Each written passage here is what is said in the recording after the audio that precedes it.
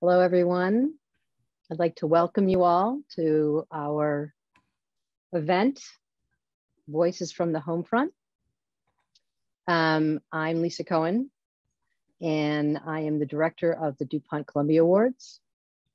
And this evening, we're going to be joined by 3 journalists who have been attacked, harassed, arrested, or a combination of all 3. One of them may be a late ad because he's filming on a boat somewhere in the Mediterranean, but hopefully he'll be able to join us for at least part of the evening. I'm the director of the DuPont-Columbia Awards, and I'm going to start off by just telling you a little bit about DuPont, especially the fact that we're open for submissions. We are a journalism award, and we honor outstanding audio and video journalism in the previous year, and we're open for submissions. And I would just invite you all to submit your best work if you are an audio or video journalist at www.dupont.org, and we're going to put those links in the chat. And I'm also a graduate school student in oral history. And so this event is co-sponsored by both DuPont, the Journalism School, and the Oral History Master of Arts program at Columbia University. And for my project this year, I created a website that is still under construction called Voices from the Homefront. And I'm going to put that link in the chat as well. But basically, it's something that I thought was a great way to amplify the voice of the US Press Freedom Tracker, which is a group that has formed to document and archive incidents of harassment and attack that are happening now in the United States, which at a level that is unprecedented. And so we're going to be talking about that tonight. I wanted to just start off by doing a brief land acknowledgement. And I know people are joining us from everywhere around the country, but I am doing this, and Columbia University is on Lenape land. So that is where I'm going to acknowledge the land on which I am conducting this event as part of the ancient homeland and traditional territory of the Lenape people. We pay respect to the Lenape people's past, present, and future, and their continuing presence in the homeland and throughout the Lenape diaspora. I'm going to start by just giving you a brief video, since we are an audio and video entity, a brief video package that will help you to understand a little bit about our guests, the incidents that they went through over the last year. And it's pretty much a 1-year anniversary this week. It's about 2.5 minutes long. And I'm going to include in it Ed O, who is not with us tonight and may join us for part of the time.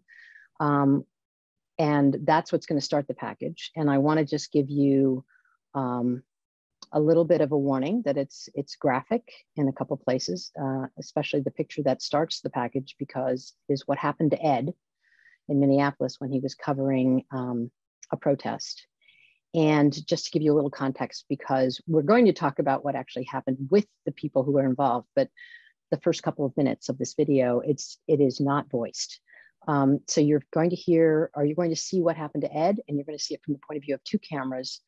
One is the local television station's footage, and then it'll dissolve back and forth to Ed's point of view, because he was holding the second camera that you will see in this footage. And why don't we do that? And then we'll introduce our guests.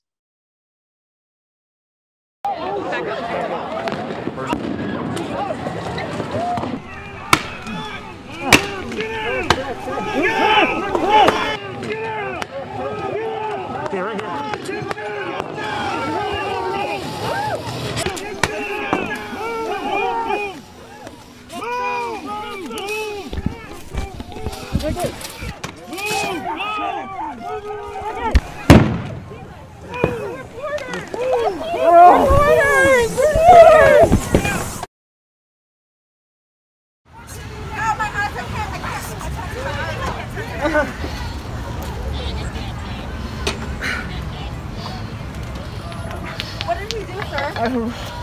What did he do, sir? Please leave him. Des Moines Register. I'm with the Des Moines Register. Please just arrest me. Don't arrest him as well. And we went around the corner and I was saying, you know, I'm pressed. Police deliberately took me, sprayed pepper spray on my face, and then put me in zip ties. What are they called? Zip ties. I'm in the back of a cop car right now. I believe we haven't moved anywhere. I think we're still in Merrill Hay parking lot. Wherever you'd want us, we will go. We were just getting out of your way when you were advancing through the intersection. So just let us know and we got you.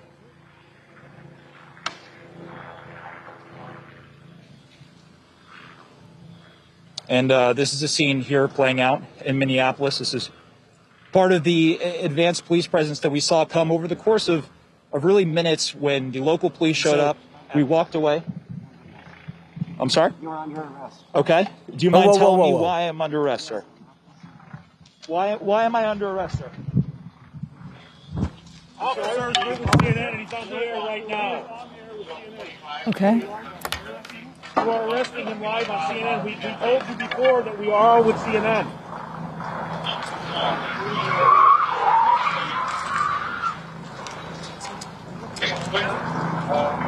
If you're just tuning in, you are watching our correspondent, Omar Jimenez, being arrested by state police in Minnesota. We're not sure why our correspondent is being arrested. I'm just going to go around and introduce everybody. Starting with Omar, who is the CNN national correspondent based in Chicago. And he covered events in Minneapolis all through the last year and most recently the Derek Chauvin case. And he had the unbelievable presence of mind when the camera swung to him right before they told him that he was under arrest to continue reporting live on the air. And I want to hear a little bit more about that as we get to it. Andrea Sahouri is a general assignment reporter for the Des Moines Register. And she's also, happy to say, a 2019 J School grad. And one of the significant and singular things that happened in her case was that it actually went to trial 9 months later. And so we're going to hear a little bit more about what that was like for her.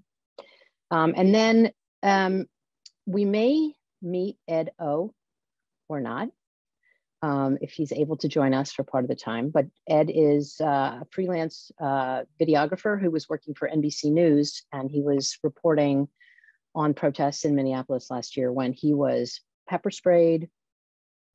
He was hit with some kind of projectile and had to go to the hospital and had stitches and pepper sprayed as well. And he's a DuPont 2021 winner.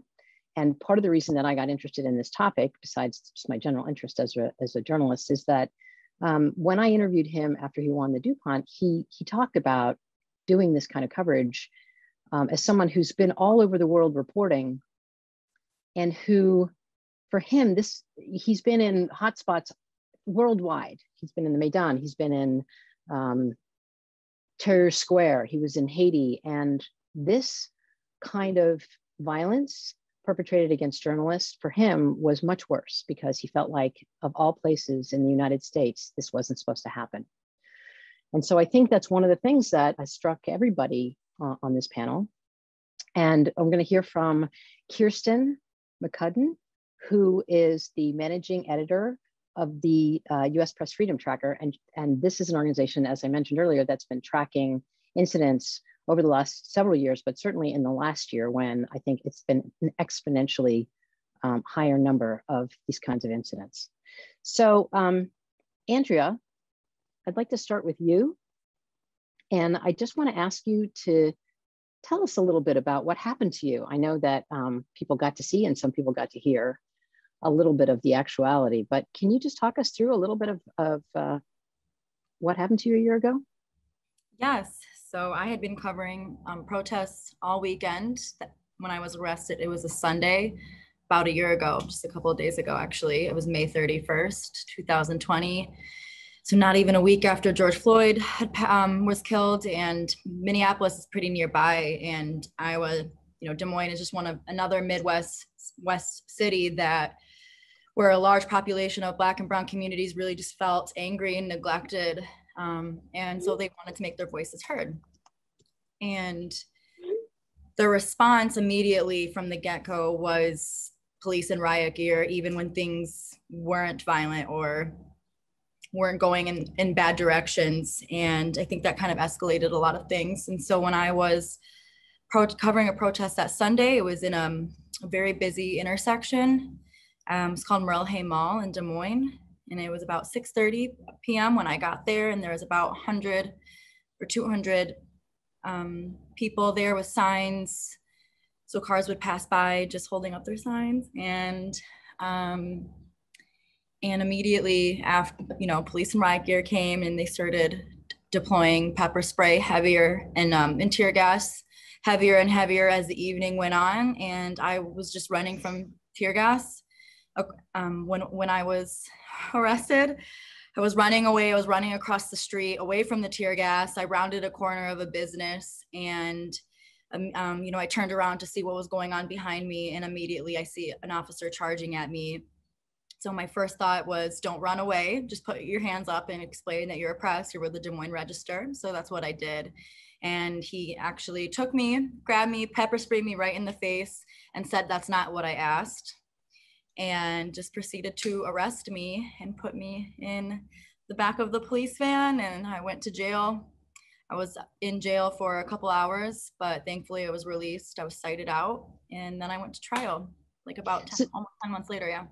So one of the reasons that this case got a lot of attention, besides the fact that at Columbia Journalism School we made a very big deal out of it, is that you actually went live from the back of the police van. That was footage of you in that kind of red light, reporting on Twitter, right?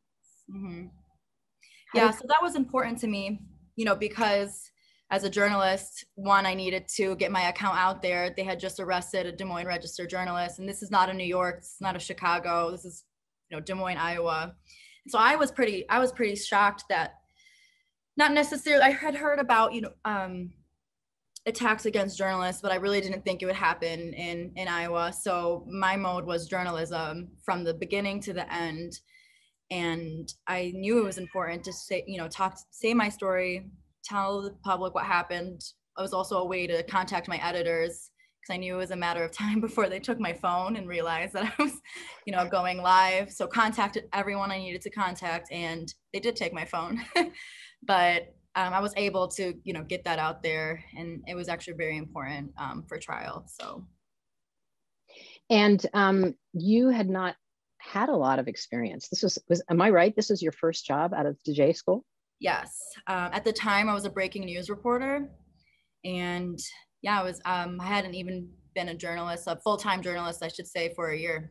I think it would have been a year in that August. So it was my first job. Did they train you? Had you gotten any kind of training for this kind of situation? At the J school or the? Well, either actually. Oh, J school, we talked about it more, obviously, but not necessarily trained for a situation like this, but we had talked about the threats and how you need to take your safety seriously. And in Des Moines, of course, the paper emphasized safety and risk assessment, but we weren't really prepared. We didn't have goggles. What are they called? Gas masks, helmets, even press vests. I didn't even have a press badge at the time because I was so new, and it just sounded kind of the small town. You don't necessarily need it. I never needed it. So we just, I guess, neglected to print one out for me. And so we were not really prepared for something like this. I mean, nothing has happened like this in Des Moines for a very long time. So I would say we were a little unprepared, but. What were the charges against you? I was charged with failure to disperse and interference with official acts. And were there other press there that were also charged? No other journalists were charged there, just me. I was the only one arrested and charged, despite me saying that I was a reporter, telling the police that I was press multiple times. When I say multiple, I mean at least 100 times. The video does not do it justice. And again, he said, that's not what I asked. And at one point that wasn't caught on video, it's actually caught on body cam video later. He said, then don't come back. I was saying, I need help with my eyes, please. I'm a registered reporter. And he said, oh, then don't come back. So they were the police were very aware of my status as a reporter, but it really didn't matter in that situation. And we'll get to court in a minute, but I just want to bring in Kirstin, because can you give us a little bit of context here? What are the statistics like, and how have they changed over the last year or so? Yeah, hi Lisa, thanks, and hi everybody. Andrea, it's so amazing to hear your story, because you were in 1 year time at the Press Freedom Tracker. So Lisa gave some lead in. The US Press Freedom Tracker documents press freedom violations across the US. And we've been doing this since 2017, but you're right that we have never seen anything like what we saw in about a 1 year time span. And that we know George Floyd died on May 25th, May 26th, protests began nationally, really concentrated in Minneapolis, but nationally. And Andrea, you were arrested on May 31st. So within that first week, and I know we're going to talk to Omar, who's May 29th as well. So that first week, we saw more press freedom violations in 7 days than the tracker's entire history combined. So put that in a little bit of perspective, but particularly arrests, in 2019, we had documented 9 arrest or detainments of journalists. In 2020, more than 140. So from May 2020 to May 2021, 153. Just an incredible, and I joke that I wore out the word unprecedented like a week into it, but it went on. So, it's amazing to hear these stories because, it's 153 reporters or journalists were arrested or detained in 1 year's time. But it's individually, it's true. It's these individual reporters who are out there doing their job. Andrea's in Des Moines, and she's like, we didn't think it would happen here, right? But it actually happened all across the US. And how typical is it that somebody would be arrested, a journalist would be arrested, and then they would go to trial? Very rare to go to trial. Most, as we know, we followed Andrea's case so closely because it'd been several years since a journalist had been to trial. Same typical charges, failure to disperse.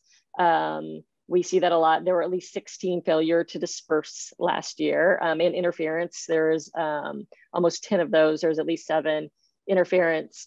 And sorry, guys, I'm always going to throw the numbers at you, but we can back off too. But it kind of shows it had been years since a journalist had gone to trial for this. And similarly, she was immediately acquitted. I was also watching, and it took just a few hours, right, Andrea, for the jury to come back and be like, she can go now. But 10 months of your life. Yeah, I'm sure it takes its toll just waiting to find out what's going to happen. Let me bring in Omar, because I'm very sorry for folks who could not hear what was happening in the audio in that little clip, but now Omar is going to tell us exactly what happened. Yeah, so hey everyone, thanks for having me. So that Friday, May 29th, I'd been on the ground in Minneapolis reporting for the past few days. I cover the Midwest for CNN, so I was the first team to get deployed out to the story. I got the call the morning of the 26th. So the video had gone viral the night of the 25th, woke up to a call like, go to Minneapolis in more explicit terms. And so I get to Minneapolis, I'm covering all those days. And then the morning of the 29th, we're kind of, the mood had kind of shifted where there was always this anger there. But over the past 2 nights, was when the police precinct there had been lit on fire, where buildings around there had been lit on fire every night. And you felt this animosity really increasing every single night when the sun went down between protesters and law enforcement. And so this morning on the 29th, we were out doing what we'd been doing the previous mornings, out in front of a building that had been blown out. That entire block looked like a war zone at that point. And we had been very mindful of the work that police were doing because, anybody that was there and saw the images can attest they were not playing around when they were trying to clear out these streets. So We just figured it'd be better to stay out of their way.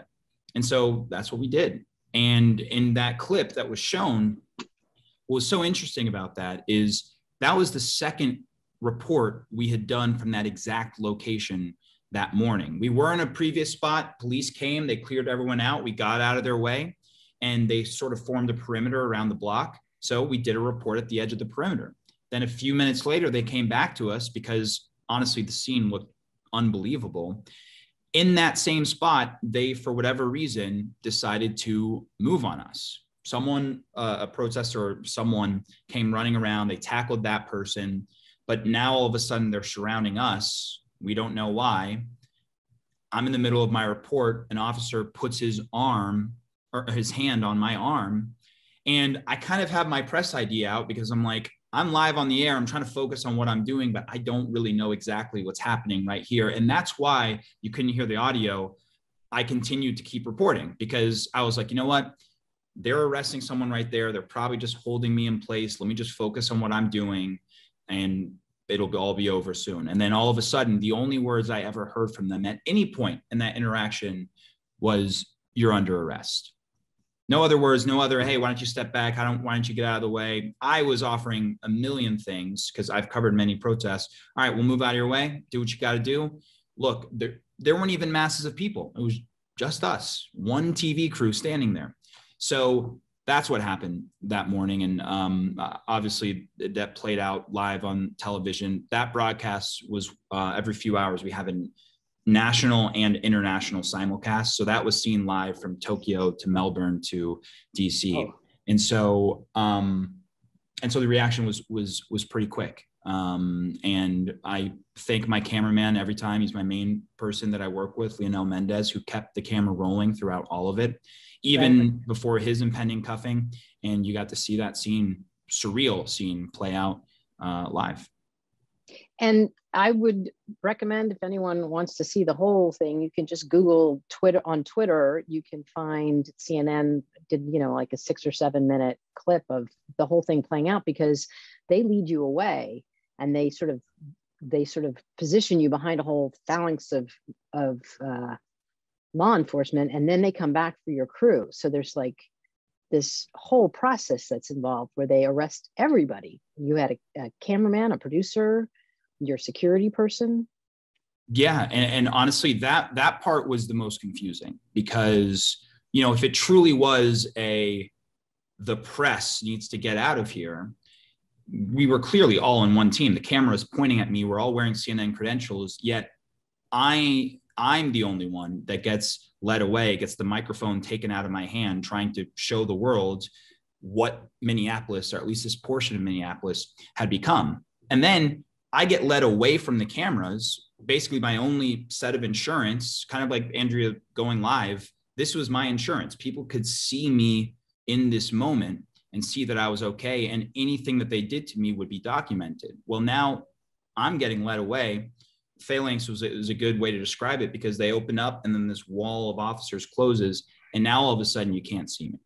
And that was a moment for me where I was like, I have no idea what's about to happen now, because they could really do anything. And then it would be my word versus theirs until the end of time. But thankfully or not, they went back and got my teammates. And I will say, it did feel better to have all of us together so that we could be accountable to one another. And that felt a lot better than just being by ourselves. But that was a scary moment, knowing that, all right, they purposefully isolated me from the eyeballs that were holding them accountable live in the moment. And by the way, this came after hours of me saying on the air that that block that we were on in the early morning hours was just burning. There were no police crews, there were no fire crews, there was nothing. And I was publicly pointing that out.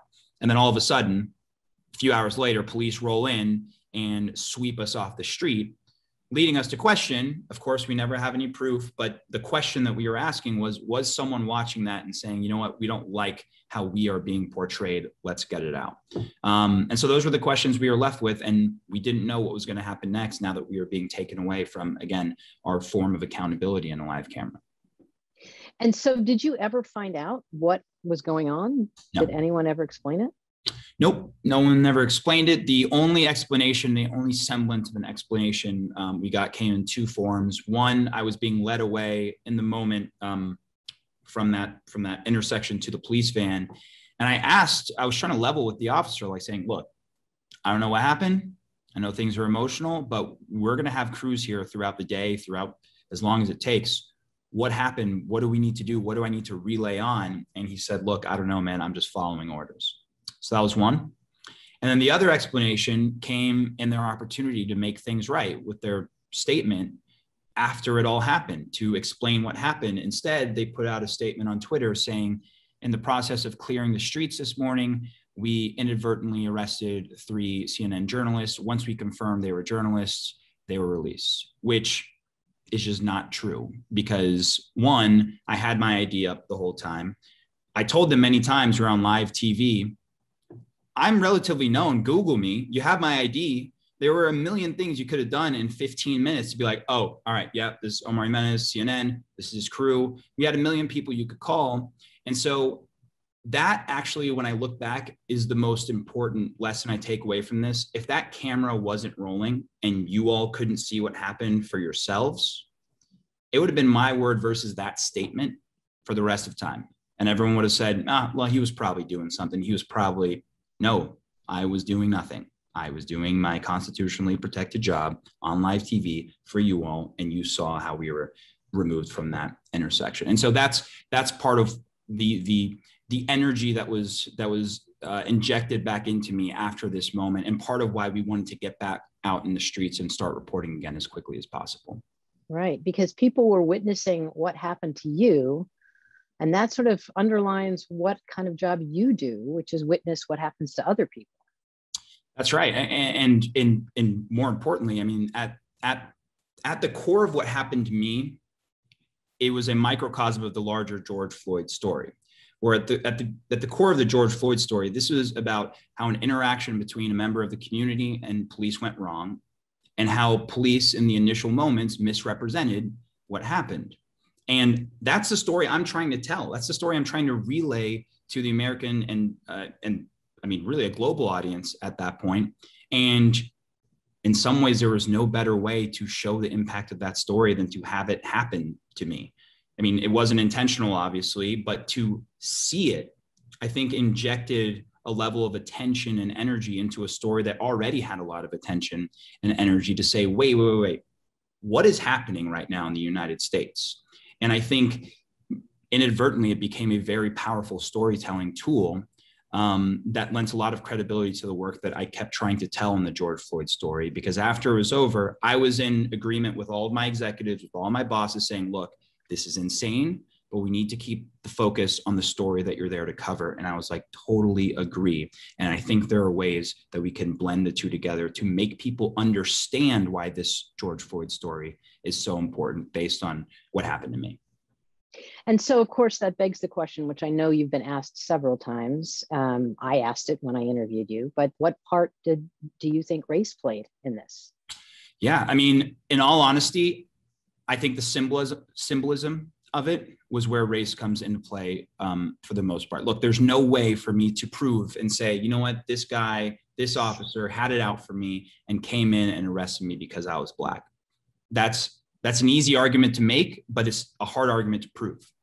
And so I think the more powerful symbol of when it comes to my race in this is that when you look at who I am, I went to Northwestern, I quote unquote speak well, I am polished, I am a professional, I work at an elite media institution, all these things that supposedly are supposed to protect you from the police or make you a little bit more amenable to society, didn't protect me in that moment. And I think that is a lesson that talking to people and seeing the reaction is something that really sticks with people, saying it doesn't matter what you bring to the table, what accomplishments you might have in the eyes of the police, you are viewed this way. So that was a lesson that I think that a lot of people took from that. Another part of that is the fact that my one of my colleagues, Josh Campbell, he's a white reporter, very capable, very great reporter, was across the block, basically on the other side of the police perimeter, and he didn't have a camera crew with him. And he walked up to that police line. They asked for his credentials. He showed it to him, and that was it. Went about his day. Meanwhile, I had a whole camera crew with me, with security, and on live TV, and this happens. And then the last part of it, in regards to I think how race played into how this was analyzed, is the fact that it goes back to what I was saying before, that a lot of times in communities that I've covered in Chicago and Baltimore and more, is you have these issues where police may have done something to a member of the community, and people in the community, oftentimes Black, unfortunately, are telling you this is what happened, right, while police are saying, no, this is what happened. And a lot of times I think media tends to lean toward what the police say, when I think this was an example of, well, we need to be listening more or giving more credence to what the community is saying. Because what if what happened to Omar is happening out in the community and there just wasn't a camera to capture it? Yeah, that makes total sense. And I guess, Andrea, I would ask the same question to you, because I know that also has been raised in your case as well. Yeah, I think, sorry, someone's mowing the lawn. If it's loud, if it's loud, I think, I don't, like kind of what Omar said, I don't think necessarily in the moment, the officer was like, oh, brown girl, arrest, I don't think it was kind of like that, but I think, me being a woman of color, me being the only woman of color reporting that day, really shaped how the situation played out, basically. Obviously, once they knew, were very well aware I was a journalist. I mean, I was covering breaking news. I wrote about the police. I have working relationships with the PIOs and whatnot. Once it was officially determined, okay, she's a journalist, they didn't drop the charges. And after I was acquitted, the district attorney, the Polk County attorney, was saying that I was part of the protests. And so that's kind of how they were trying to go. Wait, after you were acquitted, he was continuing to make that claim? He told media, yes, that I was part of the protests. And, they tried to put evidence, it wasn't evidence, but that would try to suggest that maybe I'm biased. So I think that they were trying to paint me as a biased, non-objective activist rather than a journalist. And I don't think that they would have done that to a white male reporter. I think it's much easier for them to be like, no, of course she was part of the process. Of course she didn't listen to police. Of course she doesn't like, she doesn't like police. We're going to, stick it to her, maybe stick it to the register. And, we're going to take her to trial. And so that's kind of how I personally think that race played a role in it. It happened so quickly. I mean, he was running around the corner. He must have been right following me, and I was running away, and I didn't even realize that police were there. It just happened in seconds. So I don't think it was kind of this, like I said, targeting of people of color, but I think it could have been inherent, who knows, but definitely I think race did play a role in just how it was perceived, like, how the case went on later on. So, well, and also you were there with a colleague who was also another reporter. Yes, she was able, we both had the same identification, which wasn't like a lanyard, but we did have an identification card. She was able to show hers, I was not. And she was able to leave. She was right next to me. She was telling them I was a journalist. Every single person around me was saying she's a journalist. Actually, TV crew, a couple minutes after I was arrested, TV crew walked right beside me and caught me live, like wailing on the side of the street, saying, I'm a journalist, I'm Des Moines Register. And they're saying, Des Moines Register, because they know me. And this is, they're broadcasting this back to the station. Live. And then I think this is always the most ironic point, is the prosecution actually used their footage, like the case, it's called, local TV footage, as evidence that I didn't disperse. So it just kind of shows you, like, they literally use journalists, journalism footage to say this journalist didn't disperse. Neither did the camera crews, right? So it was just disturbing. So let me ask you about trial. It happened, there was 9 months went by. And then did you think they were going to drop the case? I think in the beginning, yes. Maybe, end of summer, I was like, okay, I'm holding out hope. Kind of by fall, because I was supposed to have trial in December, but then it was moved because of coronavirus to March. So I thought, I think by fall because it was supposed to be, my trial was supposed to be December. I was like, no way, right? But then it got moved. I don't think I really held out any hope after the fall. And you testified. Mm-hmm. Did you think did you know what the potential sentence might be? Or did you at any point think, oh, I might go to jail over this? Yes, I don't. It's just, they're both simple misdemeanors. And that's something I'm really thankful for. A lot of people, a lot of protesters that were arrested that I covered, they were charged with felony rioting charges. And that's way more serious than what I went through. And at the end of the day, it's not about me. The main story is about all these hundreds of protesters being arrested. But I think if I remember correctly, it's either like a fine or a 30-day sentence in jail. But I don't see the judge being that malicious and sending me to jail for 30 days. I think it would have probably been a fine, to be honest. Kirstin, can I ask you, what does the law say? What are journalists allowed to do that's different from what protesters are allowed to do, and what are they not allowed to do? And I'm assuming it differs from state to state, but can you give us a sense of it? Yeah, that's it, is that it actually is dependent on the jurisdiction. In most cases, when there'll be a curfew, for example, but there is an exemption for media, and media usually knows when there's an exemption, and we usually know when there's not an exemption, and there are advocacy groups fighting to make sure that there are exemptions for media. But it does happen. There are jurisdictions where they say, hey, look, curfew at 9 o'clock tonight, media not exempted. And in that way, you need to follow those. And neither of these cases, in both of these cases, media were exempt. I'm not sure if at that point, when Omar was arrested, if there had been an unlawful assembly declared. So, there are, if law enforcement asks you to get on the sidewalk, there are news gathering rules that apply. But what we've seen throughout this is that it's beyond that scope. It really is beyond when journalists have been detained or arrested, they should have been exempt from failure to disperse or the curfew. They have been on the sidewalk or, doing what we would consider quote unquote normal news gathering activities. I just want to go back to Andrea for a minute, because one of the things we talked about when you described the trial was the failure to disperse that you supposedly violated was based on a truck that was driving around with a loudspeaker. Can you tell us about that?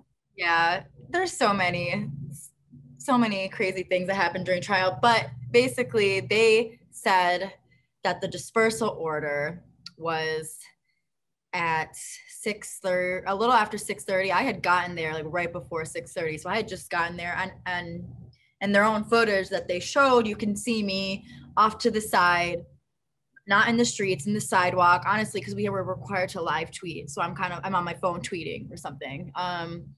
And people are yelling, screaming, and they had a police, they're trying to say that this police vehicle had this sound system dispersal order saying disperse, but they played it over and over in trial, and the state's witnesses couldn't even hear what the car was saying. And imagine being there on the scene, everyone's yelling, so many things are going on at once. I clearly did not remember even hearing that one. I was not even in the road. And what officers on the scene are actually yelling, that you can hear very audible, is get off the street, keep the peace, get off the street. So they're not saying go home, disperse. They're saying keep the peace and get off the street. And so that was our argument. They didn't hear it. The media officers right next to them are saying get off the street, keep the peace. I wasn't on the street. I'm keeping the peace. I'm just doing my job. And again, they used local TV footage. So, you know, like right next to me, you know, oh, this TV footage of you. And yeah, so that was kind of, and I was arrested like right before 8 p.m. So this dispersal order allegedly happened an hour and a half before. And I had been not even in the front lines of the protest, so to speak. I was in the parking lot of this mall when they were putting tear gas into the parking lot, which no one can leave, their cars are there. So so we're running from it, dispersing from the tear gas, right? And yeah, I was running. I really just looked back, and there the officers were. And I wanted to point out something that Omar said that I thought was really important is having the video as kind of your safeguard and also accountability. Thankfully, we had some video. To this day, we have no video of my arrest because the officer didn't have his body camera footage on. We have from officers who approached the scene seconds after. We have, you know, the people who I was with having video of my arrest after I was arrested. And then we have KCCI footage, but nothing, you know, no video of the actual arrest. And we have Verizon footage of me running around the corner, just as I said. So it's kind of what he said. It was really my word against the officers, and the officer's report was a lie. I mean, I would say he lied on stand saying that I was standing there, wouldn't leave. It was clear I wouldn't leave.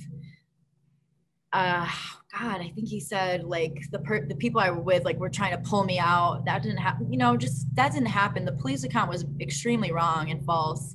And there was no video to show. It was literally my word and the witnesses around me word against these officers.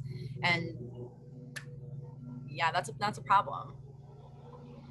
Actually, Omar, I wanted to ask you a little bit. I want to talk to both of you about this, but I want to ask you a little bit about what the response was at CNN when this one went on. Like, both of your news organizations obviously found out immediately what was going on with you. I know, like, as it was happening, what did they do? What happened, and how long were you in custody?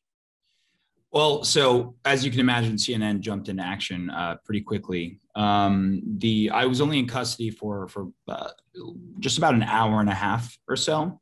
But the only reason it was that short was because, as I learned later on, once I was taken away from the cameras, you know, everybody, the top brass and whoever was woken up, and because this was at 5 a.m. local time in Minneapolis. And everybody was on the phone trying to get in touch with the governor's office, the state patrol, anybody. And eventually they got hold of Governor Tim Walz of Minnesota. And as I understand, it was his call to the state patrol to get us out. And that whole process took about an hour and a half or so to get going, if it happened immediately after we were taken away.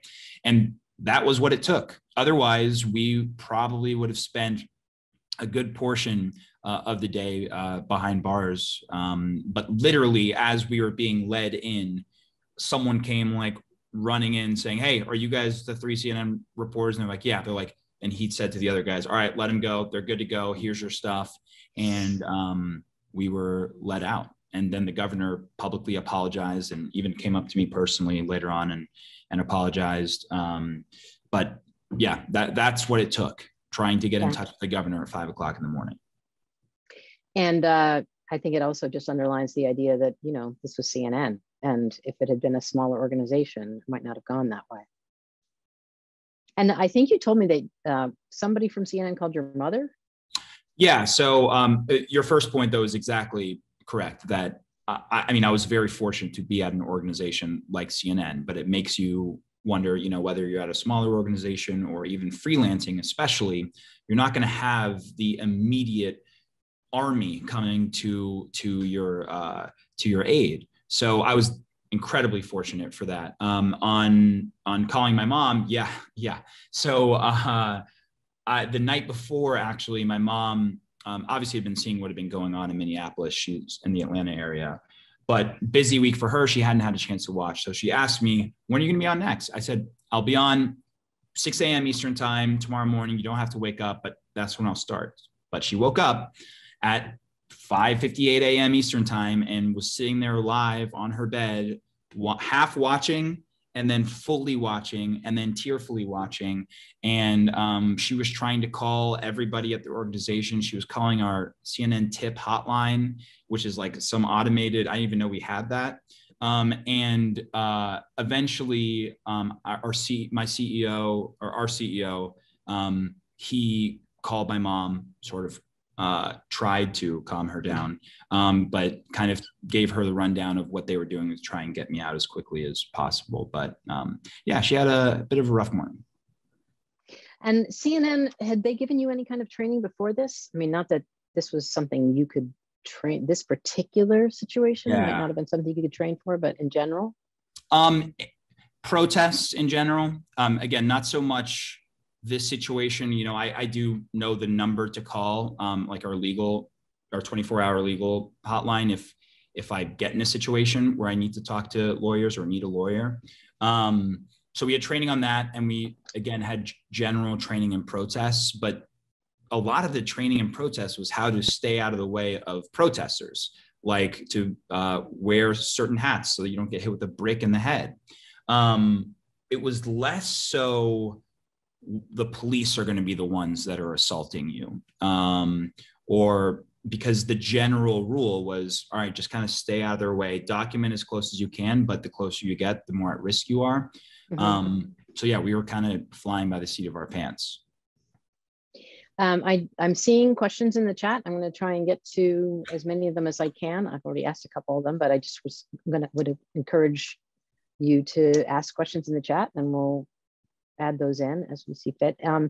Andrea, how were you? How did the newspaper actually respond? Amazing. They're really, really supportive from the beginning. They called up a storm, you know, to authorities, the jail, saying, this is our reporter, get her out of here.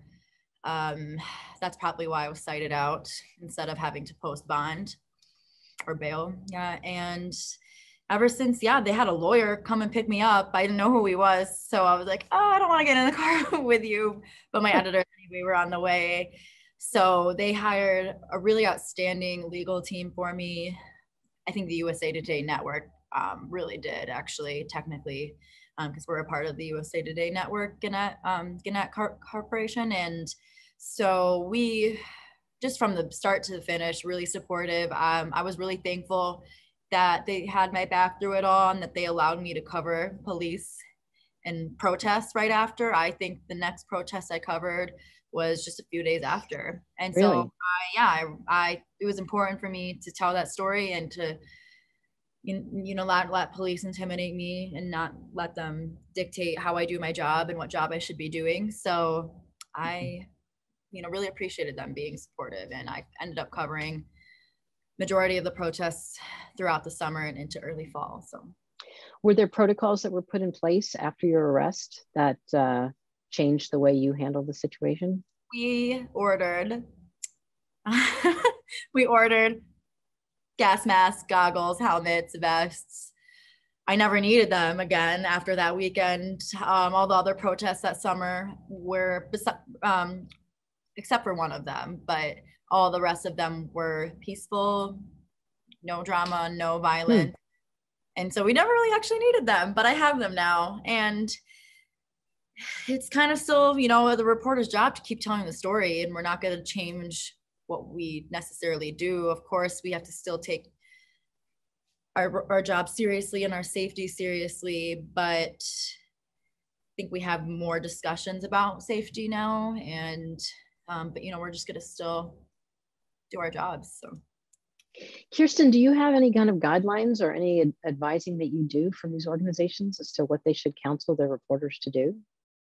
Yeah, and Lisa, before we talk about that, I want to, if you don't mind, I want to touch on something that both Omar and Andrea said about not expecting the offense to come from law enforcement. And just to put that in a little bit of context for everybody, for 2020, more than 80% of the assaults that we tracked at the US Press Freedom Tracker came from law enforcement. So we are able to and on the site, you can filter by, was it a private individual, unknown, or law enforcement? And more than 80% of just assaults were law enforcement in that 1 year, which is the highest we've ever had. So I just want to put that idea of being like, you didn't expect it from this side. You might have been trained to get out of the way of the protesters, to respect that space, but not being prepared for that, that the numbers played out as well. And, Lisa, the US Press Freedom Tracker is part of Freedom of the Press Foundation, and we specialize in digital security. So there are definitely trainings that FPF has for how to keep your phone safe. Andrea talked about, like, she knew somebody was going to take her phone at some point. And we have trainings for that you can read or that you can have live on how to, like, what phone to bring and how to protect it while you're out in the field.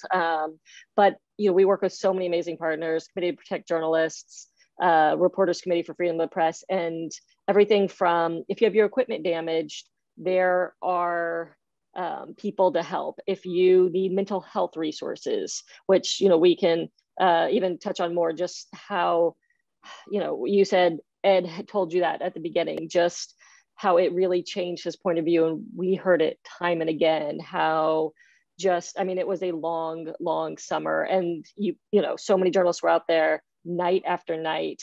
So there are mental health resources. Right. You can find all these on our sites, but also any of our partner sites, but I highly recommend them, all the way down to Reporters Committee for Freedom of the Press. Know that lawyer's number, whether you want to write it on your arm. Reporters Committee is the legal hotline for journalists. So those are the resources I say always have in your back pocket. And if they go to your website, or if people go to your website, they would be directed to resources there? Of course, or just find me, FPF or USPFT. Those aren't the actual sites, but yes. So we'll put the website in the chat for people to find. So I guess this is for everybody, but what is going on? Like, what do we think is creating this incredible firestorm? Kirstin? I get asked that a lot. The why, like, why did this happen? It's already 2021, you guys, and it's already June. But we have to think back to 2020. It was pandemic. It was an incredibly tense time in the US. There were lockdowns. We were all working from home already for journalists, and people across the country were hurting. It was, George Floyd was not the first Black man to die that year, nor was he the last. But why that one, it remains to be seen, except for putting it in that larger context of how everybody was hurting. It popped up in the chat. Another thing that we tracked at the tracker were the negative tweets from our then president, Donald Trump, starting with when he declared his candidacy for president through to the day when Twitter suspended his account permanently so far. And we tracked that when he calls out journalists, when he is happy, when Ali Veshi was assaulted while covering protests. He repeated it and said good. We tracked all of those, and on average, more than once a day, our then president found a way to insult the press, or using the terms enemy of the people, fake news. We tracked it because we think that it mattered. We know journalists heard it time and again when they were out. Every time there was a rally or a campaign stop, we watched it as the tracker because journalists were assaulted at those kind of events. So all of these things are happening at once at a very fraught presidential election, pandemic, and yet another Black man dying at the hands of law enforcement, all came together to set off an incredibly tense, continue to be incredibly tense year in the US. So in my interviews with the journalists that I talked to for the project that I did, which is, it's a website called voicesfromthehomefront.org, if you want to check it out. But there were people that I talked to. The two people who were with us tonight were both besieged by law enforcement. There were people that I talked to who were attacked and harassed by the protesters at the Capitol on January 6th. And I guess I want to know, Omar, for you, have you had other experiences where you've seen this happen as a reporter? You've been subject to, what feels like a direct line from some of this rhetoric coming from on high? I mean, yeah, definitely. I've been at a Trump rally and they've played a clip of my report as I've been standing there. So I know for a fact that there is a direct line. It's part of why when you go to certain places, as proud as I am to work for CNN, it's just sometimes smart as a field crew to not wear CNN branding going out into certain locations, just because you don't want to draw extra attention to yourself, literally because someone either has a beef with the mainstream media because they don't feel it represents their community. They might feel it, it overblows things sometimes, which, I can't say we're perfect there, but, or they may literally say you are fake news and we don't want you here. There's a place that term came from, and it didn't come from the ground up. So you definitely hear it when you're out there. And in particular, in Minneapolis, for example, at George Floyd Square. Ironically, today is the day that the city started reclaiming that square. But over the course of this past year, it's really been closed off to traffic. But you can go there and you can report there. At least I've been able to throughout the entire year. And I've been on the ground in Minneapolis, maybe more than most national reporters out there. But then a few times ago, I was shooting for the anniversary, and the gatekeepers there, so to speak, they're the ones that kind of traffic what comes in and out of the square, community people. They just didn't want us there. They were like, no CNN, no national media. You guys have done enough. Get out of here. And I was actually interviewing a state senator from Minneapolis, someone who was friends with Philando Castile. We were interviewing him, who literally turned the death of his friend into motivation to run for office so that he could change things from the inside. Someone who maybe was more welcome in that square than anybody else. And we were both chased out, literally chased out, surrounded, saying, get the F out of here. And I mean, honestly, the conversations were very cordial. I was, talking to them as much as we could, but it was one of those things where that's totally a situation where I could have chosen to escalate and things could have gotten worse. It truly was because we were, a mainstream media. It wasn't just CNN, just a national outlet. And that community that day decided we weren't welcome. And so as a reporter, you just have to go with what's happening on the ground. And I'm thankful that I have management, I have others that get that. The field crew's word is the final word in those types of situations, because you do run into those situations all the time. Whether it's presidential rhetoric, whether it's community rhetoric, whether it's police rhetoric, you're gonna run into situations where you're not always the most welcome. Andrea, I know that you talked a little bit when we did our interview about what you think can help to change that, and what has to happen within communities in order for there to be less of a charged atmosphere. Can you talk to that a little bit? Yeah. This is probably my favorite part of the job, really, is just being in those communities, thinking the good and the bad, and being present, making yourself known, saying, hey, listen, I'm part of the community too, and I want to report for the community, not just about you. And I think just being present and developing these human interactions, I think a lot of times maybe journalists are a little bit hesitant sometimes, I think, and you don't have to cross professional boundaries, but like I said, I think just being present and really focusing your coverage on about communities instead of for communities is just really is really key. And it shows in my reporting. That's what I personally do in Des Moines. And I hear all the time, you're the only reporter that I know. I trust you. I trust only you. All the time I hear that. Yeah, all the time. And that's because they see me around and they know me. They decide to read my work. And I think another thing in terms of kind of like fake news or something getting out there, that I think, I don't know if this is a solution, but sometimes I think subscriber only pieces or subscriber models are a little bit scary, because when you want people getting accurate information, we got to be realistic. Not everyone's gonna have a subscription or pay for the news, and there's a lot of free information out there, and free and incorrect information out there. So that's something that I don't really have a solution for in terms of that, but we need to make changes, I think. So. Well, but the thing is that making stuff up is a lot cheaper than actually going out and reporting facts. Yeah, so. we gotta make money as well. So it's kind of this balance, but yeah. Mm-hmm. One of the questions that was in the chat was whether or not either of your encounters with law enforcement have impacted your view of the police. So Andrea, what would you say about that? You were a police reporter at one point, no? Yes, yeah. At the time that I was arrested, I was, up until my trial actually, and then after I was promoted. But yes and no. I think in general, I think that job changed my perspective of police, just because I interacted more with them, and you could really see all sides of a situation, and that's always just going to benefit your reporting.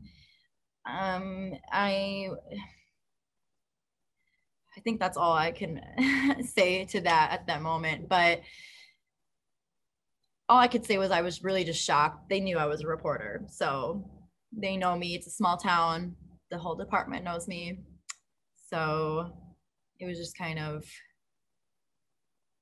surprising that they'd let it go this far, but also not surprising, I guess. But Omar, has it made a difference in the way you see things? Overall in storytelling, yes. For police, not too much. I mean, I started my career working as a local reporter in Baltimore for a while. And you couldn't walk 10 feet without veteran reporters telling you about the corruption in the police department from the 90s, and about how officers used to give people they picked up off the streets rough rides, as they called it, what many theorize happened to Freddie Gray all those years later. And so those stories were there, and not to mention the reputation of The Wire, and me asking, is that true? And they're like, oh, yeah, a lot of it is true. That said, you do work with police so much, especially in local news. You did see the good side of officers, or the professional side, or the valiant side in some cases, and you realize firsthand the difficulty of the job that they have. But tied to that, you realize the stakes of the job that they have. And whether you learn that through attending and covering the funeral of an officer who was shot in the line of duty, or whether you're covering the protests for a black man in many cases, who was killed in the hands of a police officer, those stakes really set in. And then when you fast forward to what happened in Minneapolis, to me, the George Floyd story and all of it, it was a reminder of those stakes, that the job that police officers have is so incredibly important to society. When it goes wrong, and when it goes wrong unchecked, what happened to George Floyd happens. And thank God Darnella Frazier was there with her cell phone camera to film what the world eventually saw, because if she didn't, who knows what the story would have ended up. And then on the flip side of that, when you're at these protests, or when I was at those protests in Minneapolis, part of the drive to get back out there after what had happened to me with police was that if I'm not out there, who's going to be out there? In my opinion, there was no one better to tell this story than me. And I felt the stakes of telling the story in the moment that we are in right now was never higher. The stakes had never been higher. And I wanted the opportunity to play at that. So you asked if it changed my perspective, not in a crazy amount. It reinforced what I knew there, but from a storytelling perspective, it reinforced the significance and the stakes we have that we work in as reporters in getting these stories right for these communities. I want to pivot for a minute because the genesis of this was an oral history project. And I want to ask both of you what being the subject of a story has been like for you, and whether or not it has made you see the act of what you do professionally, interviewing other people, getting their stories, whether it's changed at all to be in the position that you have been in over the last year. Omar? Yeah, I mean, luckily or unluckily, I've had a lot of practice in this. I played college basketball, and so there was a lot written about me there. And then, when you work at a place like CNN, especially during the Trump administration, there's a lot written about you then. And so in some ways, I had these mini tests of what it was like to be the subject of a story, and maybe reading things that you didn't really think were the most accurate or didn't represent things in the best light. And then, of course, with this story, the magnitude of what was written about me and what people were saying about me, it was interesting to see, because in some ways you understood how easy it was to misrepresent a story. Because while the vast majority of it was, got the basics of the story right, a lot of people, put their own personal projections onto what happened, spun what they felt my emotions were in that moment, even though I'd never spoken to them or, never been a part of their coverage in any way, added what they felt CNN's role was in all of this, like just things that make you or are illuminating for the writer of that story or the teller of that story to be like, oh, that's why they included that. And it makes you then, when it turns over to you, it makes you realize like, oh, these stories, as simple as they may be or whatever, it's easy to misrepresent. It's easy to mess up, in more expletive terms, really held myself back there. And that is why for our job, you need to get it right, because you are going to be the record that people read to understand this story. And that's, I think, a reminder that was given to me when I read stuff about myself. I will say, though, great conspiracy videos about me on YouTube. Oh, really? Yeah, checking them out. That I'm Illuminati, I'm devil worshiper, that I'm an actor, planned all this out. So recommend it. Really great stuff. Really? Yeah. So that must be very disconcerting. Yeah. Andrea, did it change your perspective at all, or the way you might approach doing an interview with someone to have found yourself in the spotlight yourself? I think in covering social justice and covering the protests, it changed. Just because I've experienced, I think, of course, you interview people and listen to what they experience being arrested and the false narratives from police and whatnot, but actually experiencing it is just always a whole new level of understanding. And that always brings up new and fresh questions and different perspectives. It's also motivated me, to continue reporting and really just not back down. And it was a reminder of how important this work is and how important it is to go in your communities and ask and highlight the struggles that people in your community are facing, especially when it comes to, protest arrests. I was very uncomfortable, I think, with coverage about me. I am a newspaper. Why? I'm a newspaper writer, so I don't really do well speaking to the public or, being behind a camera or just really being the center of attention like that. So, and I also wanted the story to be about the injustices to the community. Even though I am, yes, a part of this community, I think my biggest hope with coverage about me was that it would shed light. It would be a lens to shed more light into what was happening during the protests and the other people, other protesters, and not even protesters, sometimes just bystanders walking along and getting arrested for honestly no reason. So that was kind of my hope. Just a new eye, fresh perspective, just deeper understanding. Mm-hmm.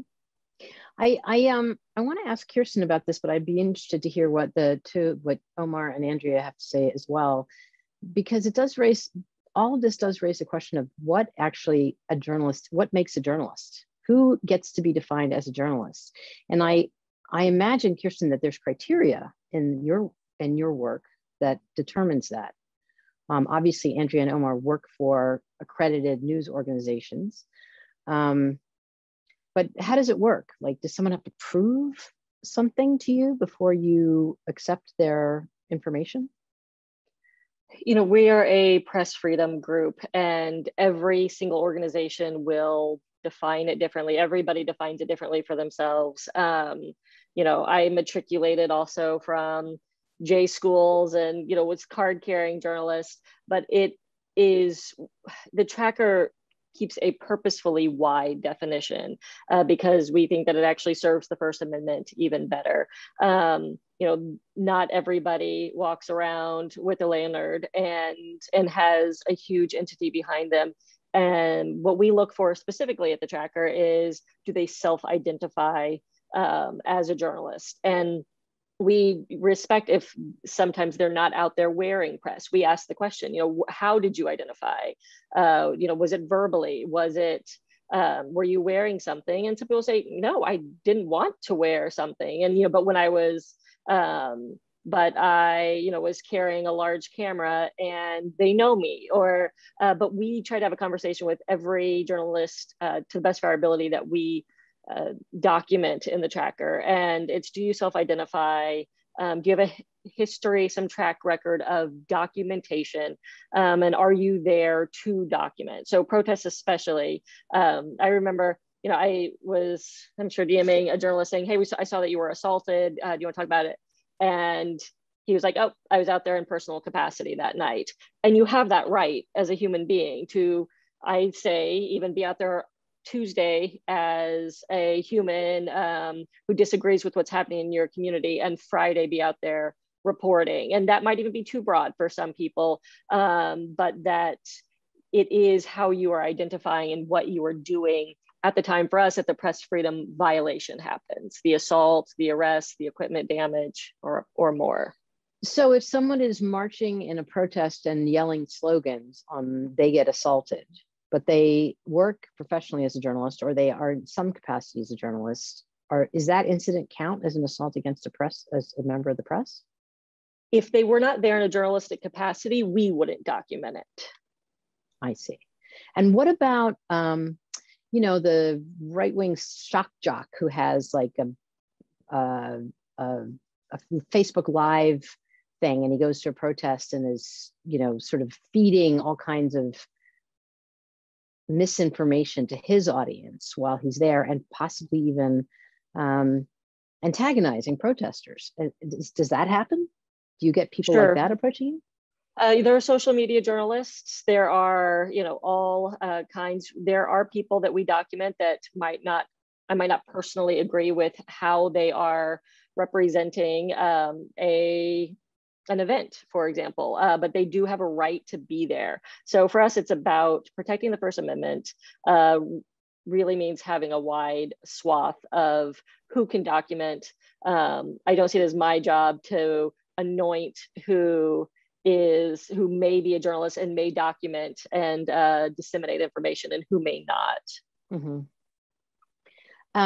I guess one of the things, and I think we're probably going to wrap it up pretty soon, but one of the sort of takeaway moments towards the end of any one of these kinds of events, because we are a journalism school, is the kinds of advice that all three of you might offer to a young journalist that is making their way out in the world in this kind of environment. So I'll start with you, Kirstin, if you want to if there's something that you would offer up. Yeah, I still find every time I hear the story, I can hear them so many times and never tire, because I went through journalism school twice. I'm undergrad and grad, and comm law twice. But it didn't go into practice for me until maybe 2 decades into my career. So I think if you're watching this right now, you're already ahead of the game, because you know that these rights are guaranteed and enshrined, but that sometimes that they might be tested. And so I think if whether you're a student or a working journalist, knowing your rights is probably, you might have known them, but now you can think about how you would actually put them into practice, who you would call, because it does happen to your colleagues. Good advice. And some of that information is available through your website and the other people that are affiliated with your organizations, yeah? Andrea, what kind of advice would you offer to somebody who is just a couple of years behind you, perhaps?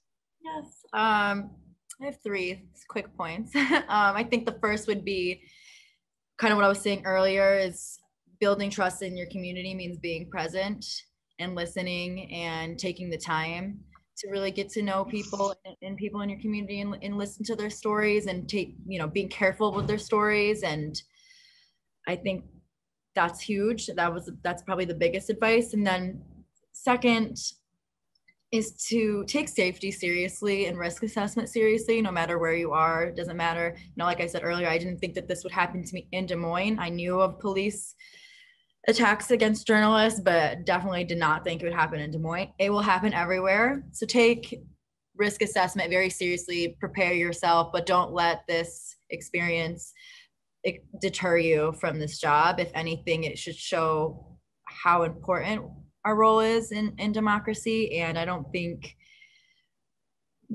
powerful entities would try so hard to take me to trial or arrest all these journalists if the job that we were doing wasn't important. So just keep that in mind.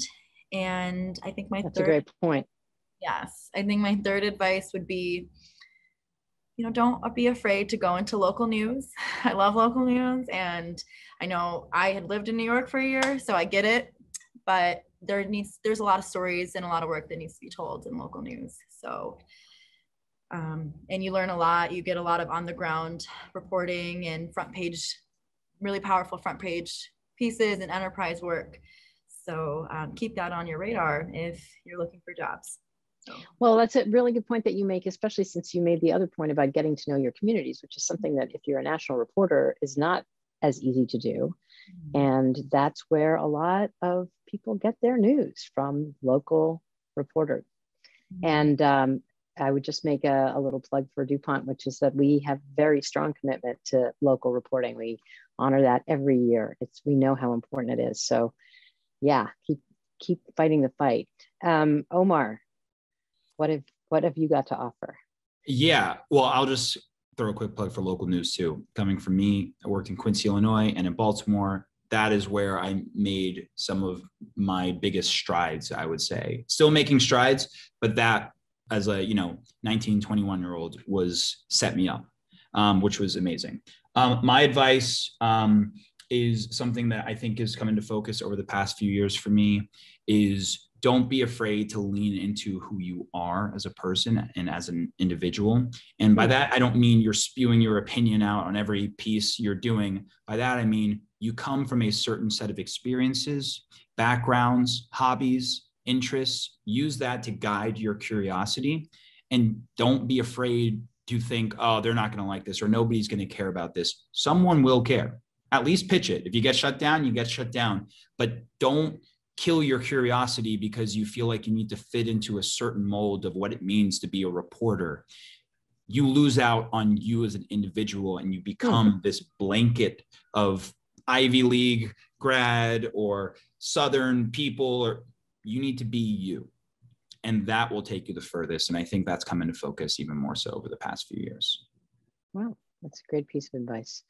Someone has just put a question in the chat, so I feel that it would be nice if we could just get to it, which is how can young journalists persevere editorial takeover of their stories or silencing from inside their news institutions? Is that something that you could speak to, Omar? Yeah. I think the short answer is sometimes you have to play the game to change the game and pick your battles. In a perfect world, you'd fight every single story and be like, we need this word to be on this paper or otherwise I quit. You can draw that line, but what I've found to be most effective is you pick your battles where, you know what, fine, you go with what the editor says in this case, and you go home, you punch your pillow, you say, I hate everybody, this sucks. And then the next few times you come back and you find a story that's really important, and you know what, you fight for that story. You say, look, I played your game in these past 4 or 5, but I believe this is really important to me. And this is how the story should run. This is how the community wants the story to run. And that's what I found to be most effective in the few times I've had to do that in my career. So you've done that and it's worked for you?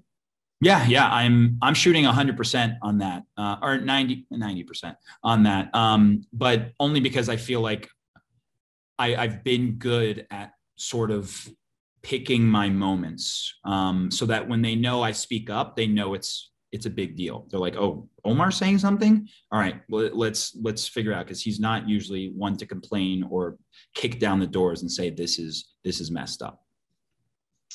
That's really good advice.